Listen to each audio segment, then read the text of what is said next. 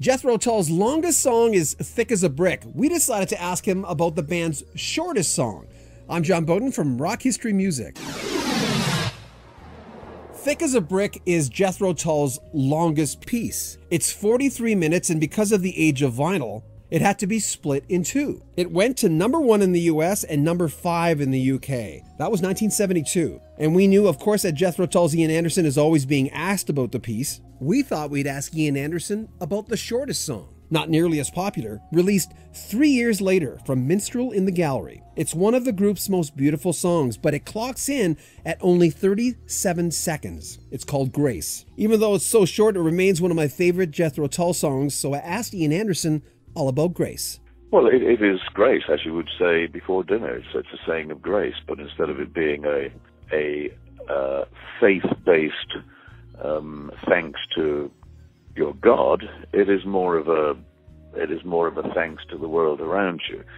You know, your family, nature, whatever. And of course, if you are a pantheist, you will find it very easy to blend the two, the idea of a spiritual or religious experience with that of the world around you, which is an extension of God's creation, and therefore one that perhaps is worthy of a little summary in a few words and a tiny bit of music.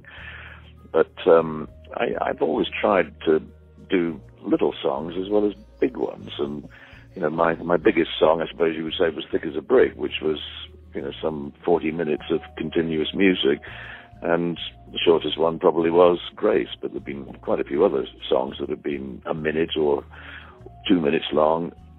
I like the idea that you don't always have to work in big, impressive chunks of music that demand a lot of an audience to listen to, whether in the privacy of your own room listening to a record or whether it's in a concert.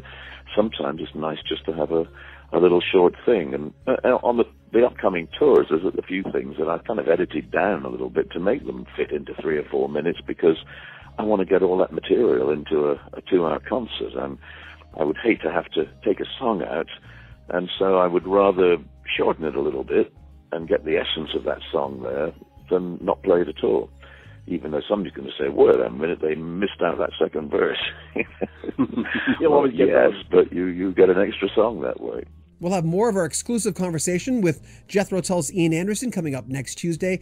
Make sure you share our video, subscribe to our channel, and comment on our videos. For more on Jethro Tull, go to jethrotull.com. I'm John Beaudin from Rock History Music.